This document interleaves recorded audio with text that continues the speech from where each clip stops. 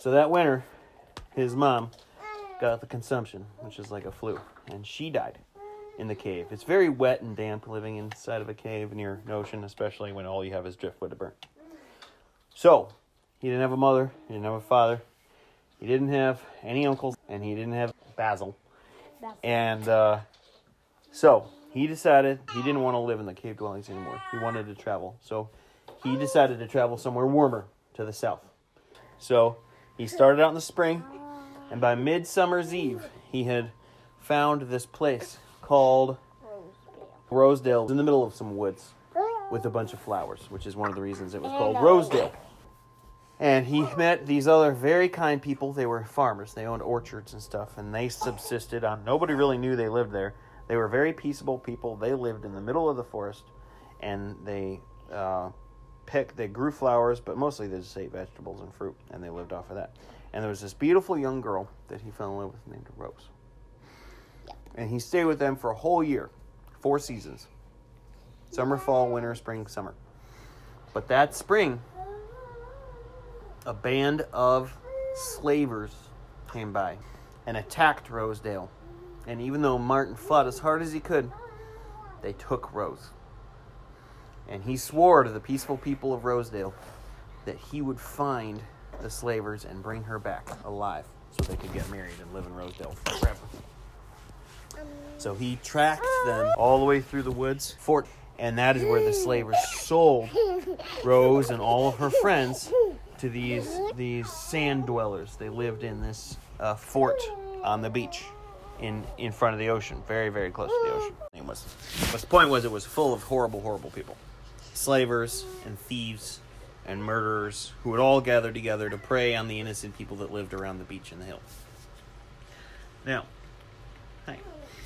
he had no idea how to rescue her because he was all by himself. All the people from Rosedale weren't warriors, so he had actually tracked them down by himself. So he went up on a mountain near the fort to see if he could see, and he ran across this group of people that were sheltering in the woods on the mountain.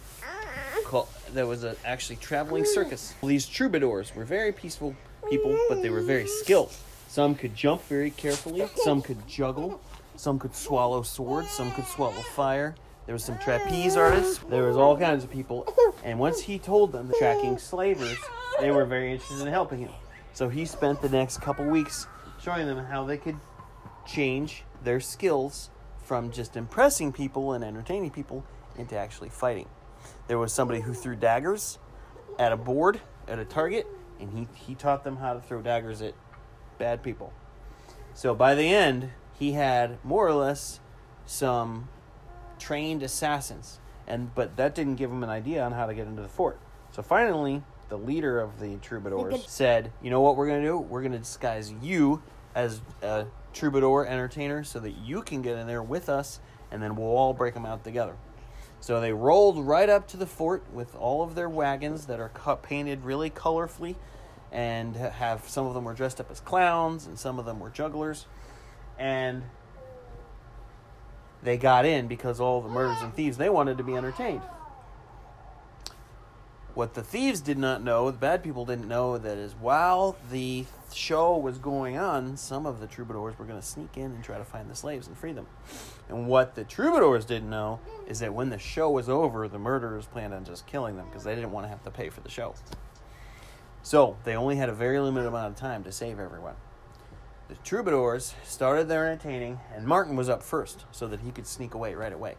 So he did some feats of strength. He punched a hole in a piece of wood, and he threw rocks into the ocean and things like that.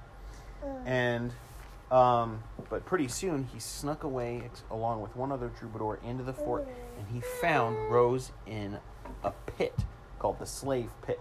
It was just a big hole in the sand in the ground with a grate over it so the slaves couldn't get out.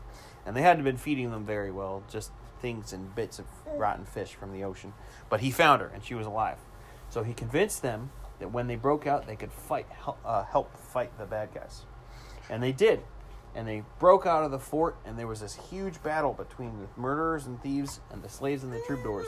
And they were trying to run away, and they saved everyone, except that Rose got stabbed in the back with a spear. She was still able to run away, and they made it all the way up into the mountain, and then she died. And Martin was very, very sad. And even though the troubadours were very happy they were able to save the slaves, they could not cheer up Martin, and he did not want to go back to Rosedale without Rose. So he told them where it was so they would have food and a place to stay once they found it, and the slaves could go back home. But he decided to keep traveling, and he kept traveling south. Now he was really sad, though, because not only had Rose died, but the leader of the slavers had broken his father's sword and while he was fighting in the fort. So now he put it on a thong, a necklace on his neck, but he had a broken sword. So he was a warrior without a weapon, which is one of the saddest things there is.